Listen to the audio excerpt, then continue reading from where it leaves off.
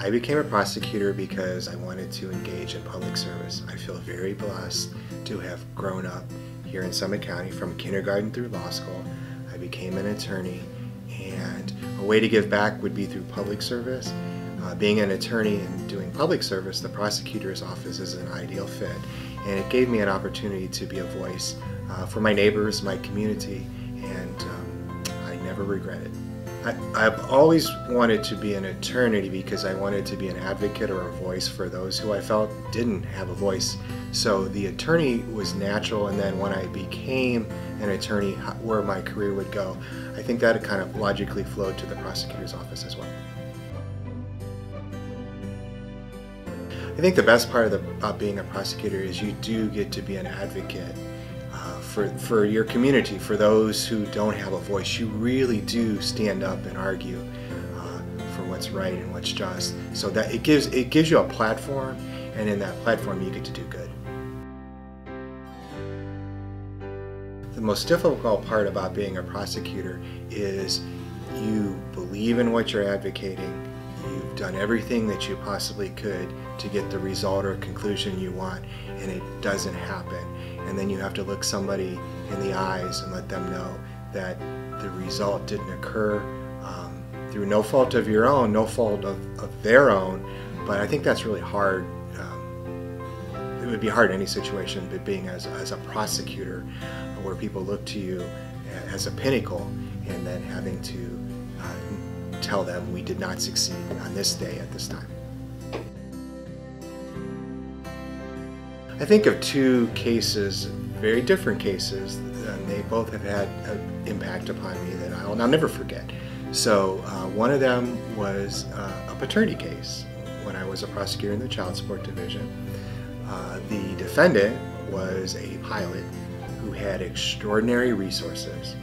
He would get ready for trial and then fire his attorney, and the case was ongoing forever. But the plaintiff, the mom, stood her ground, continued to persist, and we were able to prevail. It was ironic because we had multiple genetic tests. The genetic tests showed that the probability of paternity was 99.99999%. Basically 1 in a billion it was somebody else. We still had a multiple day trial. We still had multiple appeals, but I admired her persistence. It wasn't anything that I had magically done, but she always hung in there and always believed that what would come out and prevail would prevail. She was confident in that, and I admired that confidence. And then the second case, markedly different circumstances, was it was a murder case a few years ago. I had filed a motion to have the daughter be allowed to testify with Avery, our facility dog.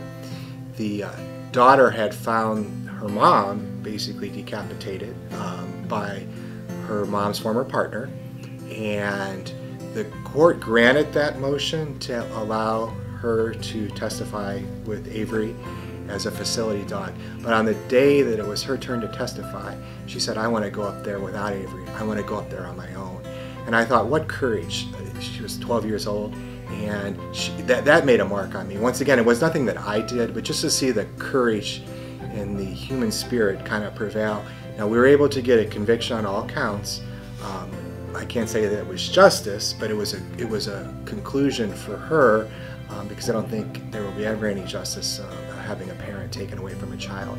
But in that situation, I'll never forget her words that day. I think the one that I hear a lot in the community, and the misconception is that somehow the prosecutor, the law enforcement officer, and the judge are all in collusion to have an outcome to a case or a situation. I think it's really important for the public to realize that the prosecutor is independent of the law enforcement agency, and they're both independent of the judge, each independent of each other.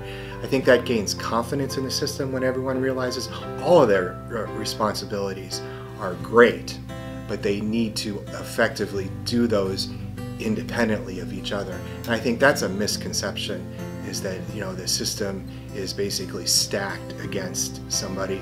but in reality there are checks and balances within the system as long as everyone does their job.